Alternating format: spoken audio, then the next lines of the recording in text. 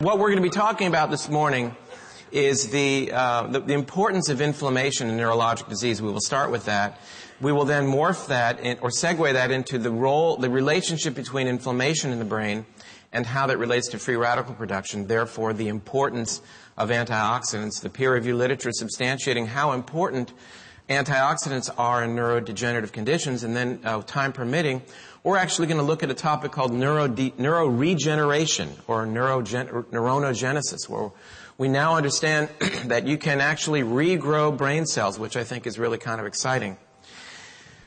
What my brief experience with this group has been just from this morning, and I know exactly where you're coming from, because the type of work that I do is also considered fringe, yet scientifically supported. All of the statements that I make are supported by the most well-regarded peer-reviewed research, and yet for some reason do not enter the mainstream parlance of treating neurologic disease. And I think it's, we've really come to a crossroads where we see the profound influence of mainstream pharmaceuticals in affecting the way medicine is practiced. So from my perspective, I'm kind of on the other side, but we're really on the same side here. And, every day patients are coming to see me wanting whatever drug they happen to see on the evening news the night before, whether it's a purple pill or a paisley pill, thinking that this is really their salvation. But the fundamental principle I'd like to look at today is that we've got to emphasize prevention in terms of brain disease, and nobody wants to talk about that. John Kennedy said that the time to fix the roof is when the sun is shining. But for some reason, in the neurologic conditions, nobody pays attention to prevention. Well, let's look at some of the data that supports the fact that inflammation is really at the cornerstone of degeneration of the brain. And this goes back to May of 2004. In this study published in the Archives of Neurology is put out by the American Medical Association. They called our attention to the fact that these inflammation markers, IL-6, C-reactive protein, are associated with a significant increased risk of dementia.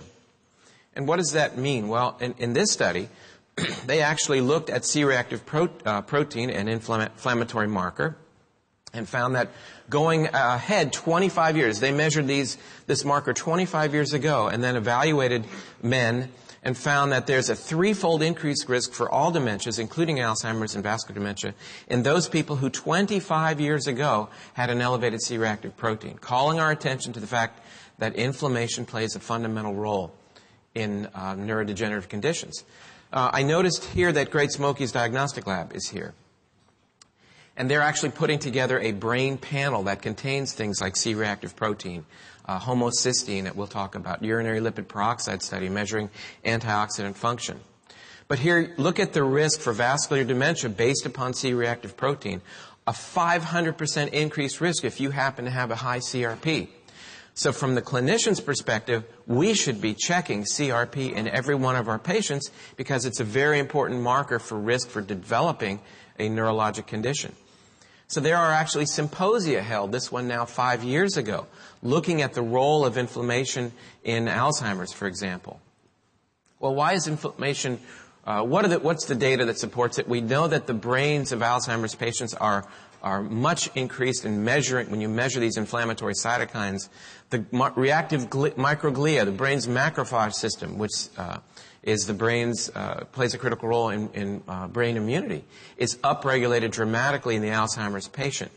The complement pathway is activated in their brains, and we know that anti-inflammatory drugs have an important role to play retrospectively in epidemiologic studies in terms of reducing risk. You can actually look at these microglia. You can image them. And that's the panel on the right side. You can look at the MRI and notice there's a lot of atrophy. There's a lot of the valleys between the mountains are enlarged. But when you look at the microglia on the right side, you see that they're activated, they're turned on. And that's a kind of a, very good description of what the brain looks like when the brain is on fire. So beyond Alzheimer's disease, is inflammation playing a role in Parkinson's disease? And you bet it is.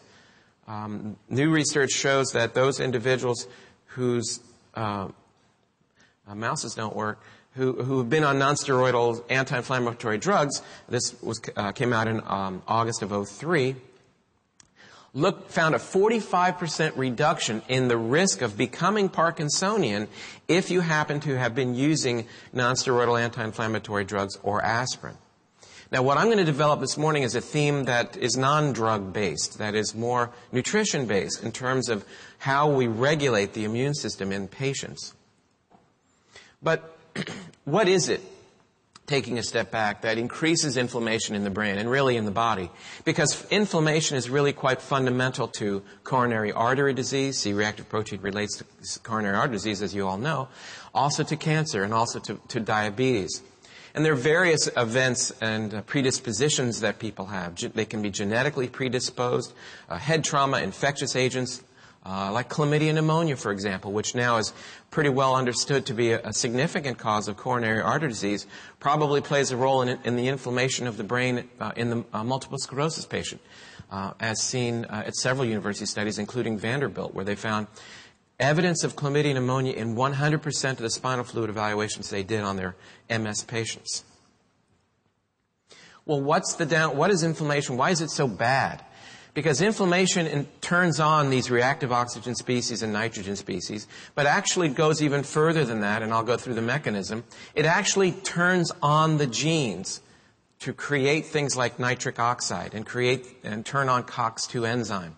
We know COX-2 enzyme plays a critical role in the inflammatory pathway, increasing the production of prostaglandin 2 series, which mediate this inflammation. So this is the relationship then between inflammation and free radical production. As we age, the level of reactive oxygen species, or free radicals, as you will, increases, probably for a couple of reasons, not the least of which is the progressive failure of our own antioxidant system. And in fact, this is kind of a fundamental hallmark of aging. But it's interesting to note that if you plot out the pro-inflammatory cytokines, those mediators of inflammation, you see that, in fact, that curve predates the reactive oxygen species. So the inflammatory cytokines actually happens first. But what's most important is this turning on of the genes, this turning on of the unraveling of the DNA producing messenger RNA for what are called these toxic gene products. When I went to medical school, DNA was locked in a glass case, and everything that happened to you was pretty much dictated by that DNA. It was a one-way experience. DNA had the entire blueprint for your physiology, and that would express itself during your lifetime. We now know that DNA is that your genes are in fact very active moment to moment, that your genes are expressing differently every moment of your life based upon the foods that you eat, the drugs that you may be taking, and even the emotional experiences that you're having. Just listening to this lecture is changing your genetic expression every second in terms of thousands of genes, just the way somebody says something to you. Like, for example, if somebody says, "Oh, what's that in the road ahead?" That has a different effect upon you as opposed to if they said, "What's that in the road? Ahead?"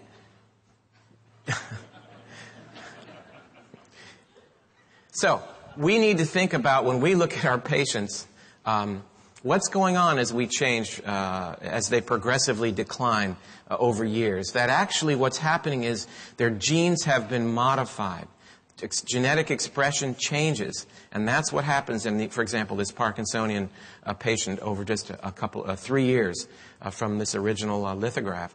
So this is what we're trying to prevent. Let's understand, when I lecture to Parkinson's groups and I say, how many people here are taking medicines to treat your Parkinson's? And all the hands go up, with the Stalevo and the Mirapex and the Requip and the Cinemat and the Simitrel, and on and on.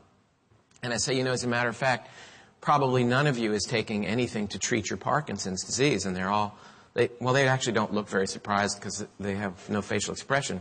It's a hard group to work, I want to tell you. You tell your best joke to a group of Parkinson's and you're waiting, and then you realize, I think the harder group would be if you lecture, you make comments to a group of obsessive compulsives, because after your lecture, then you start getting letters, and they never stop. You just keep getting letters.